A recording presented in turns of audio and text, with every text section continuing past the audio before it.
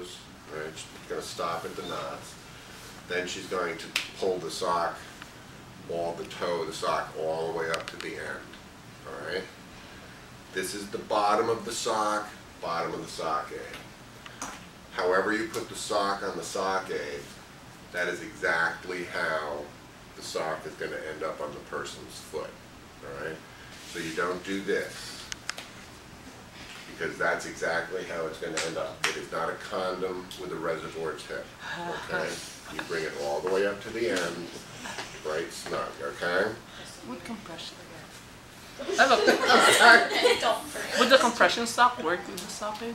We'll talk about those in a second. Compression stockings wouldn't work with this. No shoes wouldn't either.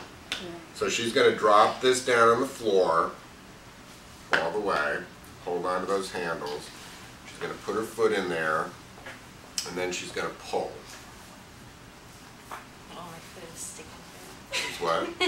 My foot is sticking to it. Yeah. Okay. So this brings up a good point. Does everybody see how it ended up on her foot? That's because the sock came off too soon. All right. So at the end of this, there's nothing here to hold the sock on. So all sock aids, all brand new sock aids will come with these little pieces of either neoprene or foam rubber with sticky back on them. If the sock slips off too easily, then you can try this thing. And that just holds the sock on there a little bit longer. I'm glad you did that because it don't. Okay. She's going to put her foot in.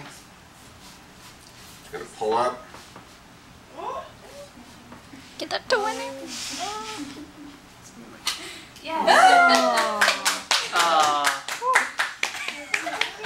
Kind of hold my breath for a second right there.